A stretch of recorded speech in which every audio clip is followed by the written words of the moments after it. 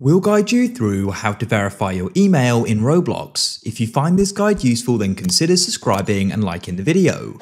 You can follow this on a phone or computer. I am doing this in the app, but it's pretty similar. So first of all, you need to head to your settings. On a computer, click on the gear or cog icon in the top right and click on settings.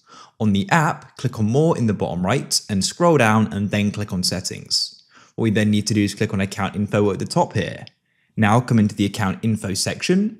And first of all, to verify your email, you need to add one if you haven't already. Click on the add email button over to the right, and then what you can do is type your email in. Make sure it's correct, as you'll need to go and receive stuff from Roblox, and then what you can do is click on add email. It will then go and say an email has been sent for verification. Click OK. So as you can see, we now have the option for verify and update email. Check out your email inbox and you should have an email like this, Roblox email verification, and you can click on verify email and I'll just go and open it up like so. And like that, your email has been verified. I'll then return to Roblox, and if I go and refresh the page, you'll go and see our email is successfully verified.